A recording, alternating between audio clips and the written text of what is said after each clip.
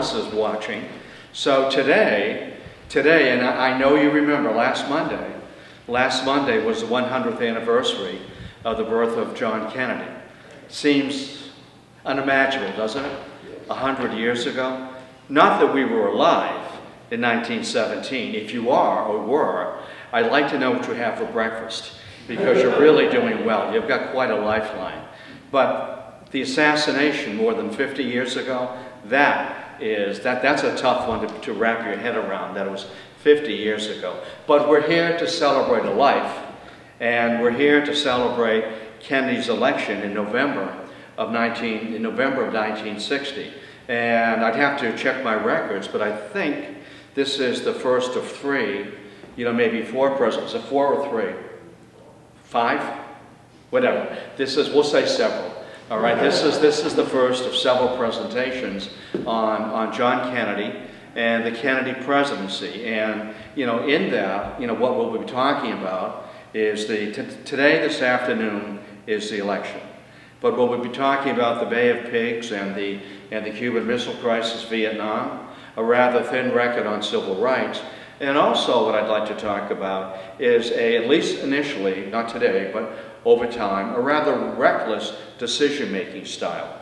And we'll talk about the Kennedy decision-making style and the way that we could fast forward decision-making in the presidency to escape the rather slow decision-making process, step by step, that Eisenhower adopted, the military style. So let's get going, and this is the very best I can do. You ready? I believe in America that is first, not first but, not first if, not first when, but first period. It's time to get this country moving again. It's the best I can do. All right, that's the best I can do. So, let's wrap the 1960 election, around that very phrase. It's time to get this country moving again. So let's back the story up, if you will. Let's move the dial. Let's move the needle. Back to January of 1960.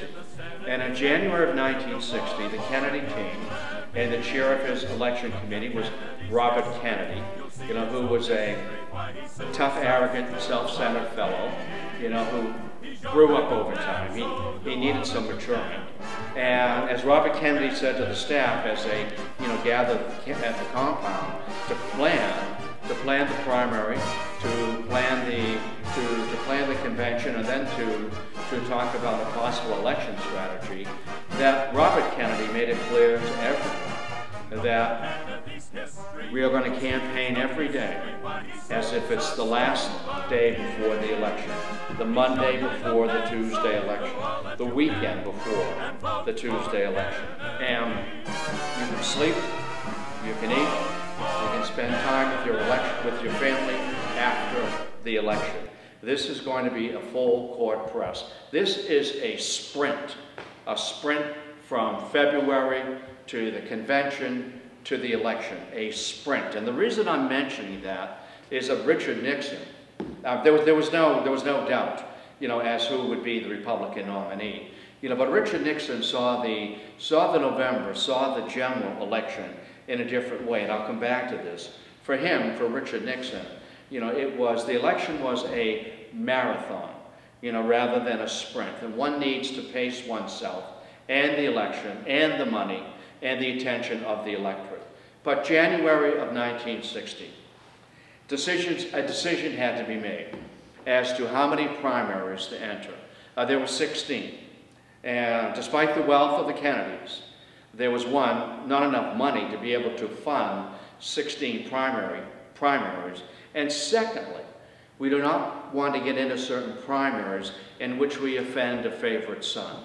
And I'm thinking, let's say, of Brown, Governor Brown of California. We do not want to offend a favorite son. We want that favorite son to come to the convention with a bushel basket of delegates and to endorse me. So of the 16 primaries, A, we don't want to offend anyone. B, we need to husband our money. So which primaries do we enter? And when we choose which primaries we enter, We need to win every single one of them. And we need to be able to go to the convention within striking force of the nomination. And they talked about this. We have a Catholic issue. We have a religious issue, and we need to get out in front of it. Because if the nomination, if the ticket goes into the smoke-filled rooms, we'll never come up with the nomination. Because political memories are long. And it had only been 32 years earlier, that the Democratic Party had nominated its first Catholic candidate. And that was Al Smith of New York, who was crushed by Herbert Hoover, white Anglo-Saxon Protestant. The country was not yet ready, in 1928 for a Catholic president. In fact, Harry Truman, in retirement, made the observation, I don't think the country's ready yet for a Catholic president. So that's where Harry Truman is. And so Harry Truman, I'll bring Harry Truman back into the conversation in a moment. So which of the 7 are we going to enter? Now we are not, because everybody will leave before I'm done. And I can't have that. Y'all got to hang with me. So what we're going to do is we're going to take a look at 2. We're going to drill down on 2 primaries, Wisconsin and West Virginia. And then we're going to take the story, into the convention. Now this Catholic issue, we need to get out in front of it. We cannot have it be a whispering campaign. We need to confront it, we need to deal with it, we need to challenge the electorate to deal with it. As Kennedy would say, and did say, during the primaries and during the general election, no one asked me my religion during World War II. No one asked me my religion when I skipped at PT 109. It didn't matter. I was wearing the uniform. We all were. We all were. We all were, we the people. And then he would follow that up, depending on the response, depending on the crowd, that I refused to believe that the day I was baptized a Catholic, that I could not serve this country as its president. It's 1960. We're bigger than that. We're better than that. These are new days. This is a new frontier. And it may be a new frontier in the election of a president from the Catholic faith. By the way, we've yet to elect a Jewish president. So there's another type of a frontier, if you have. So I want to say this again. I refuse to believe the day that I was baptized a Catholic that I cannot serve this great country as its president. Vote your future, not your fears. Vote the promise, not the worry. I promise you a new frontier. And not only that, and Kennedy, if the day comes when I believe as president or as a candidate that my faith is in the way, and that come on in, and I cannot serve this country, that my faith is in the way, that the Constitution is secondary to the Bible, I will resign. Now, whether he would have is speculative, but I need to address this issue. I need to get out ahead of it. And we'll worry about a vice presidential nominee later. We're not even there. So it will be a sprint. And the first election is, the first primary, will be in the state of Wisconsin. And I need to go to Wisconsin for a number of reasons. One, that Hubert Humphrey has declared his intentions to gain the nomination for his party. And Hubert Humphrey, the great campaigner, Hubert Humphrey in the neighboring state of Minnesota. And here's where politics, here's where geography, here's where the Electoral College matters. It's all the Electoral College, isn't it? Ask Hillary Clinton. It's all about the Electoral College. You can amass as many popular votes as you like. It's immaterial at the end of the day when you count up the electoral vote. That's what matters. We need to go into Wisconsin. One, that Humphrey's from Minnesota. And if Humphrey cannot carry Minnesota, or cannot carry Wisconsin, a neighboring state, how can he possibly carry the country? So if I can knock him out in Wisconsin, I've knocked out Humphrey. Now there are others that were looking for the nomination. Lyndon Johnson was involved, by the way, and not Adlai Stevenson. Stevenson had been nominated twice, and defeated by Dwight Eisenhower. No one was going to beat Dwight Eisenhower. Who else was? Stuart Symington of Missouri was interested. That was Truman's guy. Scoop Jackson of Washington State was interested. So Kennedy had to pull away. And one way to begin to pull away, knock out Humphrey in Wisconsin. And also, in Wisconsin, that the congressional districts were almost evenly divided between Catholic and, there were 10 districts, 10 congressional districts, between Catholic, predominantly Catholic, and predominantly Protestant districts. So if I can carry a number of Protestant districts, that'll begin to diminish the Catholic issue. And also, Wisconsin has an agricultural base, an industrial base, and if I could show that I can draw from farmers and workers, knock out Humphrey, challenge the people of Wisconsin, to vote your future, not your fear, that I'm on my way. So into Wisconsin, went the Kennedy campaign. And I have to tell you, and I really have to, can you picture with me, get the image with me, that here are these sunburned farmers, with their coveralls on and their shoulder straps, and they're standing with their back at the wall at some primary meeting, and here's candidate Kennedy, and they got their thumbs in their suspenders, and who's this kid? Who's this kid? Who's this skinny kid? What language is he speaking? I can't understand a word he's saying, Elmer. Well, neither can I, Ebenezer. What language is he speaking? Well, he's speaking in his high-clipped Bostonese. And Kennedy knew, and his aides knew, who found this very humorous. Kennedy does not know the difference between an egg and a potato. And he's talking about commodity supports on the Chicago Commodity Exchange. And here he is trying to sell himself as if he knows anything about agriculture. It must have been amusing, I would think. So, Kennedy rolls into Wisconsin, a brand new style of campaigning. Kennedy did not reinvent the presidency. Now, he did not revolutionize the presidency. What he did do is that he revolutionized the way that one runs for the presidency. A sprint, a full court press. And into Wisconsin, he brought his own television trucks and television crews to get the footage that was shot in Wisconsin on that very day to the local cable news, to get it out that day, and not to rely on ABC, CBS, or NBC when they get to it, so that folks in Wisconsin, that candidate Kennedy was in our state today. No wonder I couldn't drive around. No wonder I couldn't get through Brockton with your graduation. He was here today, and this is what the candidate said. And it works today. I mean, it's hot, it's warm. It isn't 3 days old coming when the major dailies, networks get to it. Also his own campaign plan, the Caroline. I did not want to wait for TWA. I want to make 5 stops in the state of Wisconsin, or wherever I'm at. And I'm going to be on my schedule, not Pan Am. And there's the plane, keep it fueled, keep it running. We are going to skip around the state. Or we might skip between and among 5 states today. And I'm going to identify what today is known as wedge issues. That term, a wedge issue. What's an issue in this state? It might be gun control. It might be abortion.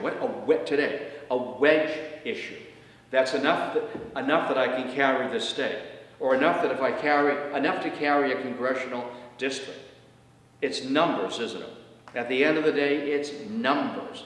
It's the number of people who vote for you, who mark X or check next to your name. That's what matters. Wedge issues. My own campaign plan.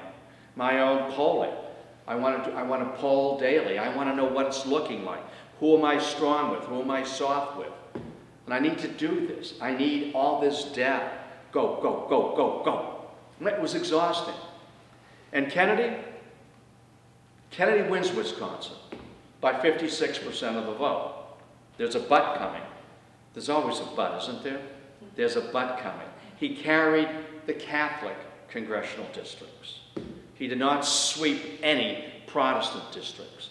And while I was able to get Protestant votes, I did not get enough to knock out. I won the primary, but Humphrey did not bail out. He followed me into West Virginia. And in West Virginia, This is where we're going to just drill down for a moment. West Virginia, this is where the Catholic issue would be front center. West Virginia, 95% Protestant. West Virginia, a hard scrabble state. West Virginia, coal, coal, coal. Donald Trump carried West Virginia by about 30, 35, 40% of the vote. I mean, it's still out there today, isn't it? So, I mean, that issue is still there today. So into West Virginia, not only came the Kennedy campaign, but into West Virginia, we need West Virginia. I'm going to nail the Catholic issue in West Virginia. Into West Virginia came the beautiful people from Hollywood. Into West Virginia came the Kennedy family. And into West Virginia came the crew of PT 109. This man's a hero. Now, we know that when Kerry ran, he was swift-boated by his crew, wasn't he?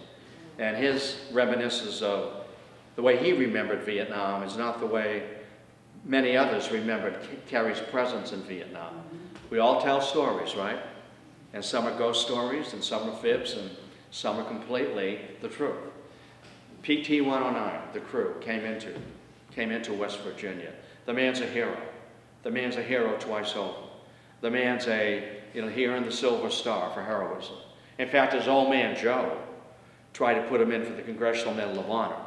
I don't want to get sidetracked, but Kennedy was not the commander that he thought he was in the Solomon Straits when that torpedo boat was cut in half by a Japanese destroyer.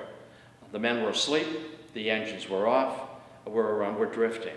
So it wasn't as if he was on the wall of the Alamo here in the Solomon Straits. Into West Virginia came the Kennedy team. Into West Virginia came the beautiful people. Into West Virginia came James Roosevelt, you know, one of the sons, the eldest son, I believe, of FDR. And James Roosevelt was recruited to speak in West Virginia and to bring up one issue repeatedly, again and again and again, to drill down on this. And James Roosevelt, on the radio, James Roosevelt campaigning for Kennedy. When you see Senator Humphrey, will you ask him why he sat out the war my father died for? Will you ask him that? We have a war hero here. When you see Senator Humphrey, will you ask him why he sat out the war my father died for? Now, there was only one answer to that, and it was a bad answer in such a military state. I think today, I may be wrong on this, you can check me on this, or at least certainly it was in 1960, but West Virginia sends the greatest percentage of its sons and daughters into the military. It's another career rather than mining and black lung disease and all of that. We know, don't we? Third, fourth, fifth generation mining. And Humphrey did not have an answer that would ever work in West Virginia. The reason he did not serve in World War II is that he was 4F. Now, to be 4F in World War II, you really had to be 4F. If you were standing sentient and when the recruiting officer put a mirror under your nose and it moistened, you're in the Army now. So there's nowhere to go with that. Nowhere to go. And again, vote your future, not your fear. And for Kennedy, and it's like a convert that he had never seen such poverty before. And it struck him, it moved him. I mean, his life was a life of elegance and money. Men with that kind of money do not have to carry money. I mean, when John Kennedy as president went to church and they passed the hat, the collection. I like to call it passing the hat. Pass the miter. He never had any money. And he would ask an aide with me, you got $5, you got $10? I'll pay you back in the afternoon. That never happened. You never ask the President of the United States, when you give him $10, you owe me $10. Did Putin ever give that ring back to Bob Kraft? I mean, there you go. I mean, there are some situations, just let it alone. West Virginia is a huge win. And on to California. On to California went Kennedy. And following him into California, Lyndon Johnson is there. And Lady Bird was, was hoping LBJ would get the vice presidency. I'll come back to that. Into West Virginia, into California, Los Angeles, came Symington, Scoop Jackson, Lyndon Johnson, a reluctant Adlai Stevenson, and John Kennedy. He's close. He's close. And he's nominated on the first ballot. And the only decision, or big decision, is who is he going to run with. And Robert Kennedy got himself deep into that. And Robert Kennedy, under no circumstances, wanted Lyndon Johnson to run with his brother. Why? I loathe Lyndon Johnson. Listen to the way he talks. I mean, no one can understand a word he says, like the Kennedy should talk, right? And look how fat he is, and gross, and ugly, and sweating, and the way he speaks, and to run with my beautiful brother, so eloquent, so beautiful, so good looking. I mean, John Kennedy was catnip to women. I mean, let's tell the truth. And he was available. Let's tell the truth as well. And John Kennedy effortlessly, or it seemed to be effortless, that he could simply, pull Shakespeare out of the air, or Robert Frost, or Yeats. And he had wonderful speechwriters. And he knew how to deliver a speech, that he was able to slow down his clipped Bostonese, and not to step on his applause lines, and to measure his remarks. And we know, don't we, that his speeches were well crafted, most of which, written by Ted Sorensen. His acceptance of the inaugural, I urge you to read it. I mean, it's wonderfully written, but Kennedy is still learning to deliver. And Nixon listened to the inaugural. And he said he speaks too quickly. He rushes. He doesn't wait for his applause lines. He does not allow people to stop and process. It's too quick. And he's still working on the delivery. And boy, did he ever have that delivery down. At the commencement address, where was he? He was at American University in June of 1963. That's a speech. That's a stem winder. That's a speech that even Nikita Khrushchev remarked, that's the best speech of an American president since Franklin Roosevelt. So read the inaugural, rather read the acceptance speech. And at that acceptance speech, he crystallizes, he articulates what he means by a new frontier. And he took the opportunity of delivering that concept in the West. And he talked about the frontier ran out of space in California, like a wave that ran out of space. And today I promise you a new type of frontier. A frontier in education, a frontier in race and civil rights, a frontier in science, a frontier in the mental health, a frontier in physical education.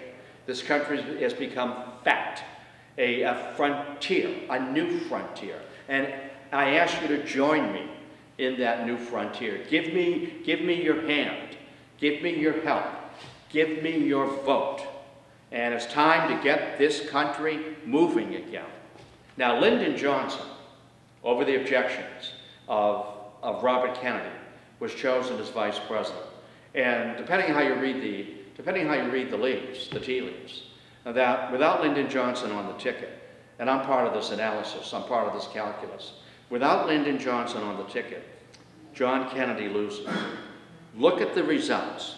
Look at how close the popular vote was. And in Texas, just Texas, Lyndon Johnson's home state. I mean, Kennedy won the popular vote in Texas by 50.5% of the popular vote. Do you think there was fraud in Texas? You bet. Do you think there was fraud in that election? You bet. We'll never know who really won the election of 1960. Until Gore and George W. Bush, that election was separated in terms of the popular vote by 1/10% across the entire country. That is a squeaker. We'll never know who really won that election. And here is Lyndon Johnson.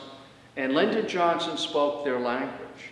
You see that slow Texas drawl, and going into Virginia, and going into Texas, Alabama, Mississippi, you know, going in Louisiana, and Lyndon Johnson putting it on. He could put it on. Bill Clinton is a master at the voice, isn't he? Bill Clinton is a wonderful speaker. He still knows how to use his voice. And frankly, Mrs. Clinton wasn't. She ran a terrible campaign. She did not listen to Bill. I'm going to do this on my own. I think it cost her the election. I didn't vote for either one. I did a write-in, and it wasn't me. I went somewhere else with my vote. Just so Brockton knows, for all those of you who voted for the other, I was one of the other two. You're guessing, aren't you? You're guessing who I voted for. I think he guessed wrong. I didn't hear it, but I bet you guessed wrong. So Lyndon Johnson going into Texas and slowing it down. And when Lyndon Johnson appeared at a campaign rally in Texas, Alabama, Mississippi, Louisiana, he always had the same approach. And it was typically Lyndon Johnson, you know, bigger than Texas. I mean, Lyndon Johnson was a volcano. Lyndon Johnson was a tsunami. I mean, Lyndon Johnson was Lyndon Johnson. He was Texas, he was cattle, he was oil, he was barbed wire, he was bourbon. I mean, he was Lyndon Johnson. And Mrs. Johnson wanted him out of the position of Senate Majority Leader. It was killing him. He was smoking too much, drinking too much. He preferred Scotch, Jewish, by the way. And he had had several heart attacks. It was killing him. And retired to the vice presidency. LBJ, he always had the same approach. The helicopter would show up and the crowd is down. The Red Carnival crowd, if you will. A fairground crowd. And everybody knows LBJ is going to speak. And LBJ, that helicopter would come in, thump, thump, thump, thump, and it'd buzz the crowd again. Then LBJ would lean out and wave, how y'all doing? Lean out to the crowd. Somebody in the back hanging onto his belt. Can't have him falling 100 feet, hanging onto his belt. And the third pass or the fourth pass, he'd take off his big Stetson hat, and he would fling it like a whipping dough around. He would fling it, like a frisbee. He learned how to put a spin on it, and it would settle into the crowd. And it was always a gopher there. Make sure I go for the hat. Make sure I get it back. It's a $100 hat, and I have to use it later this afternoon. But that's LBJ. LBJ, go, go, go. And when's the last time? When's the last time, Brockton? When's the last time Lyndon Johnson lied to you? When's the first time old Lyndon lied to you? I'll tell you, that Kennedy senator, he's going to make a mighty, mighty fine president. And I am honored to run with him. And I urge you to vote for Senator Kennedy. That's a smart vote. That's a Texas vote. That's your vote. Make a mighty fine president. I am honored to run with him. So you remember that on election night. I got to go, got to go. Lyndon's got to go. Great campaigner. He liked pressing the flesh. I mean, he did. Big guy, big guy. For Robert Kennedy, he's not beautiful. It's not chemistry, but it was. You know, when Lyndon Johnson was offered the vice presidency in Los Angeles, he accepted it. He accepted it. Bobby Kennedy went out of his mind, you know, came down the fire pole, came down the fastest elevator he could find, you know. Hey, that doesn't work at all. There's no sound there. Bang, bang, bang, bang, bang on the suite of rooms downstairs. Lyndon Johnson and John Conley, all Texas. John Conley answered the door. How may we help you, Mr. Kennedy? How may we help you? I need to see Senator Johnson. Why did he need to see him? Because he accepted the nomination. He wasn't expected to. I don't want him to. Withdraw it. Withdraw it. That was a courtesy. And Conley said, Sonny boy. Call him Sonny boy. I'm John Conley. Sonny boy, you go back upstairs and talk to your brother. He just called down here. And he congratulated Lyndon Johnson and approved and said, thank you for accepting that nomination. You go back upstairs, Sonny boy. You're not in the loop. He loathed, Robert Kennedy loathed Lyndon Johnson. It's not dislike, it's visceral. It's loathing, absolute loathing. And there's no mystery in the Republican National Convention that, you know, Richard Nixon was the heir apparent. No question about that. The only question is whom would he run with, you know, and that was the only question as to his vice presidency. For Eisenhower, and we're talking about Kennedy, not Nixon, you know, but Eisenhower wasn't thrilled with Nixon, you know, getting the nomination. He would prefer, you know, someone with a business background, a military background. Eisenhower had no respect for someone whose work, employment was politics. There was something dirty and ugly, just a little snarky about it. But he certainly did not want John Kennedy to be elected. Absolutely not. Too young, too lazy, too much money, and too much, as Eisenhower would say, too much girling, you know, chasing women around. You know, that he wasn't simply fit for the job as President of the United States and Commander-in-Chief. And so Nixon, you know, Henry Cabot Lodge is his vice president, you know, from Massachusetts, obviously, from that very shabby town, Manchester by the Sea, you know, that place. So there's your ticket. There's your ticket. And as the election begins, and the elections usually began the day after Labor Day, when people are home and people paying attention. Now they begin. The 2020 election will begin the day after, the day before the off-year elections in 2018. You know that there are committees already set up. You know that, beginning to investigate possible runs for the presidency, and House and the Senate already. I mean, it's already there. The endless campaign, the forever campaign. Nixon, coming out of the nomination, is well ahead of Kennedy in terms of polling across the country.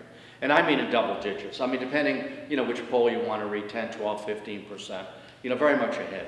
And the Kennedys, and the Kennedys, you know, we need to get the attention of the people. I need to go really national. You see, there was this whispering campaign, nonetheless, about Kennedy and the Bible and the Pope and so forth. And of course, among Republicans. And this was among Republicans laughing up their sleeve and being in the know. Have you heard? Have you heard? Have you heard what? Have you heard that if John Kennedy is elected, he's going to rename the Statue of Liberty? No, no, I didn't hear that. What's he going to name it? Our Lady of the Harbor. I mean, so that kind of stuff is out there, you see. That kind of stuff is there. And Kennedy, I need to debate Nixon. I need to go national.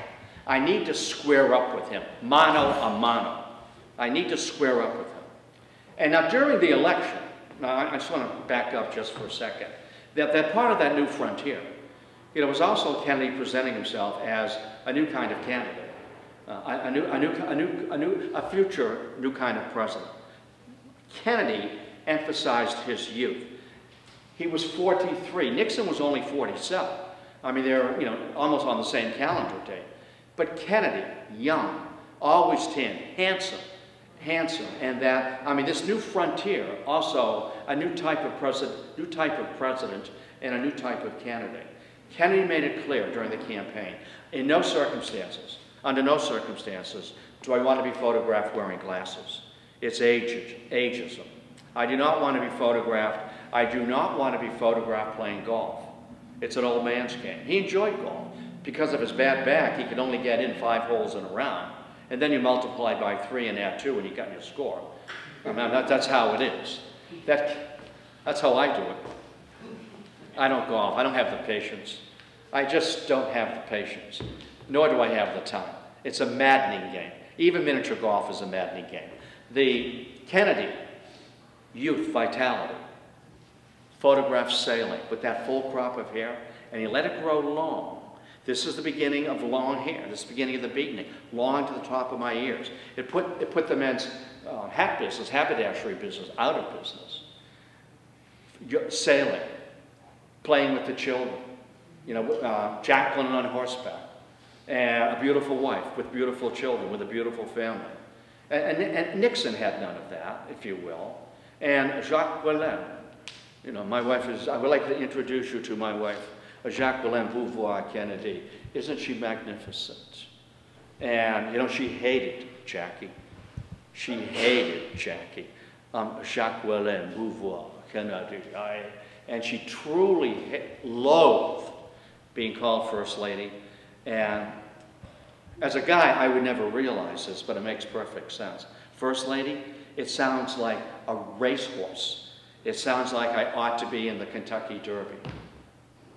And I mean, I get that, but I would never have thought of that as a problem. The youth, the vitality. Oh, my aching back, it didn't come up. And to contrast with the ageism of Eisenhower. Eisenhower, the last president, born in the 19th century, October 1890, October 11 of 1890. How do I know that? I don't have a life. Kennedy, the first president to be born in the 20th century, a full head of hair. And Kennedy, I'm not wearing a top coat, I'm not wearing a hat. You know, at that inaugural, we know at that inaugural, he's not wearing a top coat, he's not wearing a scarf, he's not wearing glasses, and he's not wearing gloves, and he's vulnerable. He's vulnerable to the cold. He's vulnerable to the elements. But I'm unafraid, because if one is afraid, one cannot govern. And in Dallas, in November of 1963, again, he's alone. He's vulnerable, isn't he? Sitting in the back of that car. And this time he's vulnerable not to the cold and the damp and almost below zero temperatures. He's vulnerable to that assassin, isn't he? With a mail order, $12 rifle. It doesn't get any worse than that. But we're here to celebrate the election. Eisenhower advises Nixon, do not debate him. He needs the debate. You don't. Everybody knows who you are. And the Kennedy people make a point of this. What is candidate Nixon afraid of? This is 1960. The American people deserve an open and fair and honest evaluation and discussion of the issues. I have challenged, I have urged President Kennedy, not for me, but for the American voter, that they need a full, frank, and fair discussion of the issues. And Nixon is almost shamed into it. His polls are good. He's ahead. He doesn't need the debate. Kennedy does. And Nixon, I will debate him. I'm an expert debater. He was at Whittier and he was at Yale. And he will accept the challenge to 4 debates. You know, 4 debates. And the first one was September 26, 1961. And Kennedy was arrested. He'd been campaigning in California, nicely tanned, looking good.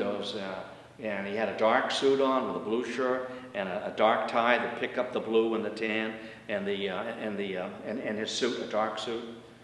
Nixon had just spent the last 10 days in Walter Reed Army Hospital. And in leaping out of a car in Georgia. And I mean, Georgia is always solidly Democratic, the solid South. And the crowds were enormous. And he was enthusiastic and full of energy. And, you know, as the car slows, you know, whipping the door open and jumping out, and he hit his knee, you know, on, remember that heavy, how they had the heavy steel hinges? He caught the knee just right. It became inflamed, infected, and he needed to go into the hospital. And he lost weight. And campaign days are like pieces of gold. Each one is spoken for. Each one is addressed. Each one is carefully plugged in to win an election. There are no spare days. There's no spare change. There's no spare days. He had lost 10 valuable days. And I need to get out of the hospital. And I'm going to debate him on the 26th. Kennedy was arrested. He spent 3 days in a hotel room, just drilling and rehearsing questions and answers, making sure he had the names of candidates, the names of world leaders, that he could spell potato. I made that up. Remember that problem? Yeah, all right. I'm just as informed as Vice President Nixon, a world traveler. And he was rested. He looked rested. He was ready to go, mano a mano. And Nixon had lost weight. He looked sick. He still had 101 temperature. he was still taking medication. And as the car slowed down at the studio and he stepped out, he hit the knee again.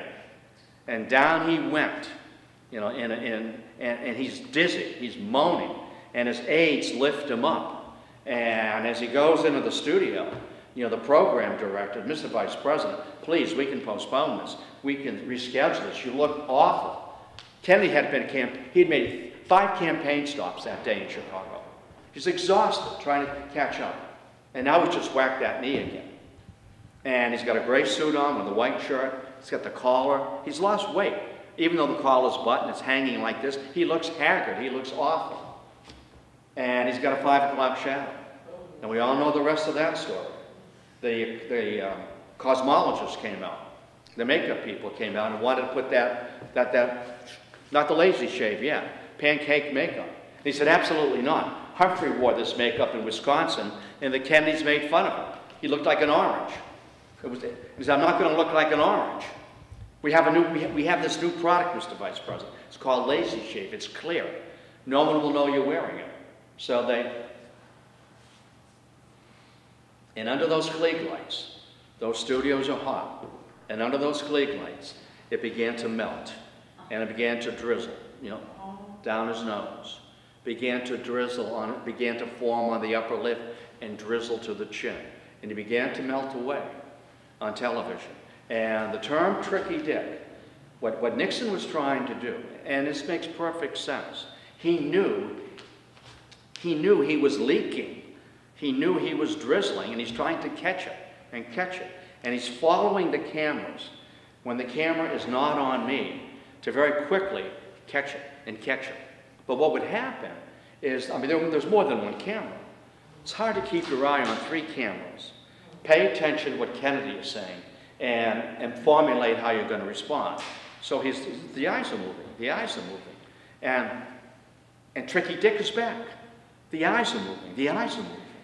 And Kennedy's campaign took a huge leap in the polls after that. He came across cool, confident, informed. Why would anybody be afraid of this man? There's no tail under his jacket. There's no horns hidden by his long, wavy, brown-reddish hair.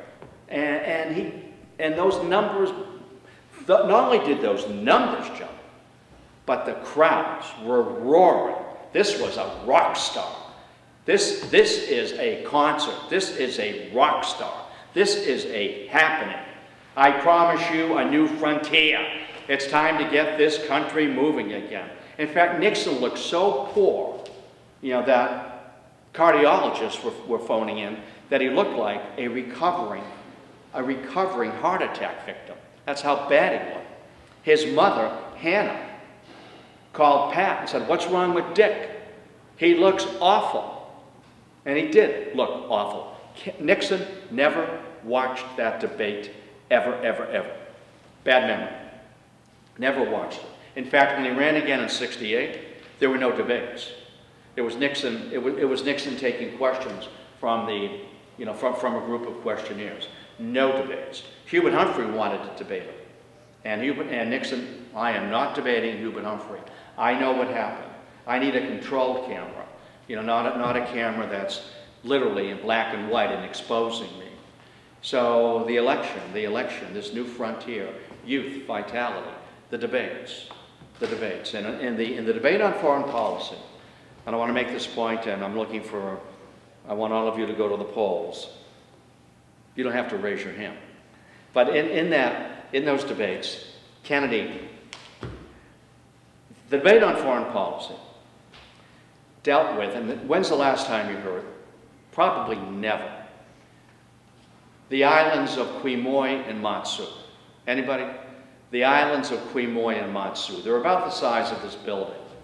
And the islands of Quemoy and Matsu were the outer islands of Taiwan, Formosa. And they were being shelled by the communists, by Mao Zedong.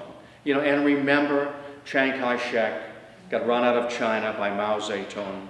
You know, went to Taiwan. Formosa was the Japanese name. and claim that I represent mainland China. Now, Taiwan is about the size of Switzerland. You know, it has a population today of 23 million, and it's 100 miles off the coast of China. And we maintained that fiction, didn't we? That Taiwan is really mainland China. Richard Nixon will end that fiction. So the Chinese communists were shelling Quemoy and Matsu.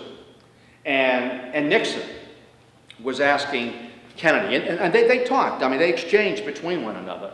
You know, would you defend Quemoy and Matsu? They are part of Formosa. Chiang Kai-shek is our ally. He represents mainland China.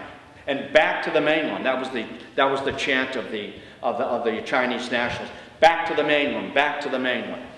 Will you defend, if you're elected president, Mr. Kennedy, Senator Kennedy, will you defend the islands of Quemoy and Matsu as the legitimate government, as part of the legitimate government of Taiwan? And Kennedy, this was a showstopper. Mr. Nixon, the American people are not concerned about two islands, 9,000 miles from America. The American people are concerned, Mr. Nixon, about, and then he turned to the camera, are concerned about Cuba, the island of Cuba, 90 miles from Florida, and Castro and communism in Cuba. I want to know, Senator, what the Eisenhower administration, what their plans are for Castro and communism in Cuba, 90 miles away from the American shoreline. That's what the American people want to know from you and from the Eisenhower administration. He pulled it off beautifully.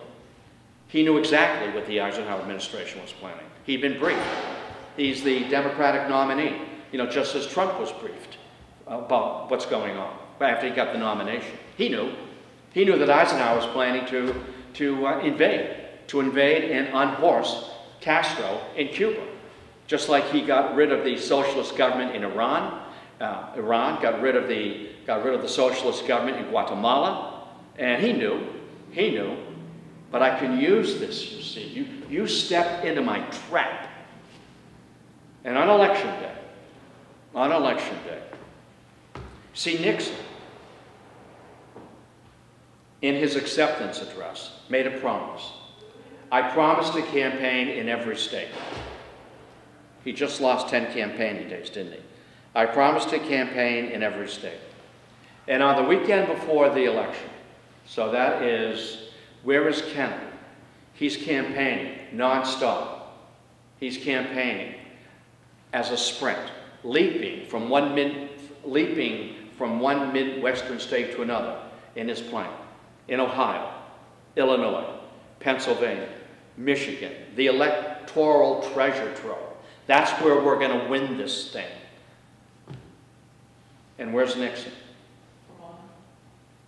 He's in Alaska. He's in Alaska. There are more seals than voters in Alaska. Bob Finch, his election campaign manager. Mr. Vice President, why are we going to Alaska? It has 3 electoral votes. There are more Eskimos than voters in Alaska. We go to Ohio, Pennsylvania, Michigan. That's where we're going to win this thing. And Nixon, I made a promise to the American voters. And if I break this promise, even before I'm elected, there's no reason for them to believe that I will keep any promise that I've made. It's to Alaska. We know that Mayor Daley stole Illinois. He stole Illinois for Kennedy. And he did, and he told Kennedy, I'm going to carry Illinois. I will carry Illinois for you. And Mayor Daley did. He's the last of the big city mayors. Mayor White was the last of the big city mayors. Oh, and so was Mayor Menino. Politics are different in certain parts of the country. And what Mayor Daley did in Chicago, because I'm Mayor Daley, I'm from Illinois. Illinois is a very disparate state. The southern state, the southern part of the state is all agriculture. The northern part of the state is industry and academics and so forth. And what Mayor Daley did, Cook County, I'm waiting for the results from upstate Illinois to come in, the popular vote. I'm waiting for the results from the downstate to come in. And whatever the difference is between upstate and downstate, Chicago will provide it. And when upstate and downstate reported, guess what? Cook County put John Kennedy over the top. Nixon, after the election, was urged to contest it, recount.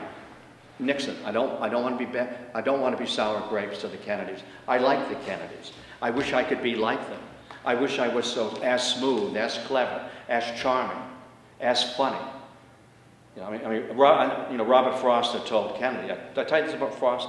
Robert Frost had told Kennedy. Remember, Robert Frost read a poem. He told Kennedy, Mr. President, when you're president, my advice to you, be more Irish than Harvard. Be yourself. Be authentic. Be genuine. That's a great line. Be more Irish than Harvard. That suggests a very kind of a polarity of interests and personality types. Nixon did not want to challenge Kennedy. I like him. I wish I was as smooth. I wish I did not have to wear a three-piece suit on the beach and wear wingtips.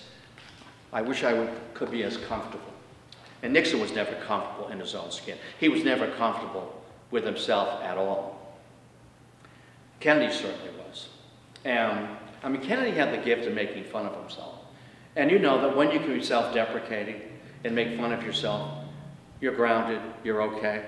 His press conferences were completely unrehearsed and spontaneous. And one of the treats of going to the Kennedy Library is to visit that section where he's in a press conference, and he's funny, he's genuine, he's quick, he's likable. It's easy to like someone. It's easy to vote for somebody when you like them, isn't it? It's like accepting marriage. Unless you're nobility, then there's land and money involved. It's easy, and a crown too, and a royal coach, and all that goes with it. It's easy to vote for someone when you like them. And Kennedy drew that black vote. He drew that black vote. If he had drawn the same number of black voters as Stevenson had in Michigan, in Pennsylvania, Illinois, he would have lost the election. He would have lost those electoral hotspots. But he did not, and he did not for one reason, is that when Martin Luther King was arrested in Georgia for driving on an expired license, all right, and having sit-ins in department stores that would only service white folk and not black folk. He was given a five-month term, not in jail, at hard labor. And his wife, Coretta Scott, was concerned he'd be shot in the back, allegedly trying to run away. And she voiced that. And the Kennedys picked it up. And Robert Kennedy made a call to the judge. Now this is interfering in judicial proceedings, discussing the fact it didn't matter. The Kennedys do what they need to do to get elected. All right? So, making the point that this is really unfair. 5 months for driving of hard labor for driving on an expired license, and it is excessive. But there was a point the judge was trying to make. This is just the beginning of the traction of the civil rights movement, that had begun after World War II. And so, the sentence was commuted, if you will. And Daddy King told the congregation, and this word, and black churches are political, and this word went out across the country, and this is Daddy King. That's Senator Kennedy, fine man, Senator Kennedy dried the tears from the eyes of my daughter-in-law. Marvelous man, a man that I recommend we all support for the presidency. And what King did in a metaphorical way, actually he did it physically. I'm taking off my Nixon button. He was a Nixon guy. Nixon called him for advice. I'm taking off my Nixon button and I'm putting on my Kennedy button. Now here's a man we can trust. Here's a man that has the interests of the black community. And he carried the black vote in those states. He was very thin on civil rights. It's his brother, Robert, who was much more aggressive on civil rights. So at the end of the day, with a very tight popular vote, that Kennedy wins in the Electoral College 303 votes to 219. And the irony of this, and I'll close with this, then maybe if they might have a question or two, or 3 or 4. We're in daylight savings time, plenty of daylight. I can stay here till 9 o'clock. My mother said so. I don't have to come in when the street lights are on. The irony of this is that there are few constitutional responsibilities given to the Vice President, very few. One of which though, is that he counts out the electoral votes. So when the electoral votes moved to D.C. and the vote was counted out and we formally certified, they were counted out by Richard Nixon. So here's Nixon, you can see it on tape, counting out the electoral vote and announcing that John Kennedy has been elected as the next President of the United States. And it is in that spirit that I now declare that John F. Kennedy has been elected President of the United States and Lyndon Johnson Vice President of the United States. That must have been hurtful. And he's gone. He's gone. He packs up in January of 1961 and returns to California. Nixon does. Runs for the governorship of California, is beaten, and those historic words, "You're not going to have Dick Nixon to kick around anymore." Pat Nixon was thrilled. She hated politics. And Nixon went to New York to join a prestigious law firm and to make real money, real money. And, you know, it's in New York that he meets one of the senior partners, and that's John Mitchell. John Mitchell's going to get Mr. Nixon in big trouble come Watergate. Attorney General. Breaking the law in his office. And that's another story on another broad topic for another day. And Kennedy delivering that wonderful inaugural, you know, written by Ted Sorensen. And Kennedy telling Ted, make it as memorable as the Gettysburg Address. That's a tough sell, but it is memorable. You know, it's listed as one of the 10 of the most fun, I don't know, 7 or 8 of the finest speeches in the American political tradition. And in that speech, you know, that we will pay any price, we will bear any burden, that we will defend freedom in its hour of danger, of its gravest danger, maximum danger. And he challenged America, didn't he? And we know that signature line, the take-home line, you know, ask not, you know, what your country can do for you, but what you can do for your country. And that motivated millions of Americans, didn't it? He was inspirational. And there he is, alone in the cold, and that air, that hot air coming out. And ask not, join me, join us. Now, this is a new frontier. I'll tell you where he got that line, where Sorensen got that line. Sorensen got that line from Choate. He had gone to Choate. Kennedy had gone to Choate. And the headmaster at Choate, when he addressed the graduates at graduation, stole that line. He stole that line from the Greeks, but he made it his line. Ask not what Choate can do for you, but what you can do for Choate. And it might have been Demosthenes, you know, one of the Greek city-states. You know, ask not what Athens can do for you, but what you can do for Athens. So, boom, boom, boom. And that is the master sentence. A major speech has a master sentence. It always does. On Franklin Roosevelt, you know, the only thing we have to fear, every major speech, certainly an inaugural, has a master sentence. And Kennedy galvanized the nation, didn't he? And now we've got to deliver. Now we have to deliver. And if you read that inaugural, there's very little, almost nothing, on domestic issues. Because he knew, he said, I didn't have a mandate. Most presidents enjoy foreign policy. We will pay any price, bear any burden. The torch has been passed to a new generation. And we will defend freedom in its hour of maximum danger. Vietnam, Berlin, Cuba. And that's all part of coming attraction. So bring a friend next time. And Brockton, bring yourself to this room. Sometime next month. I'm not quite sure when it is, but I'll be here. Let's fill the room. So it's...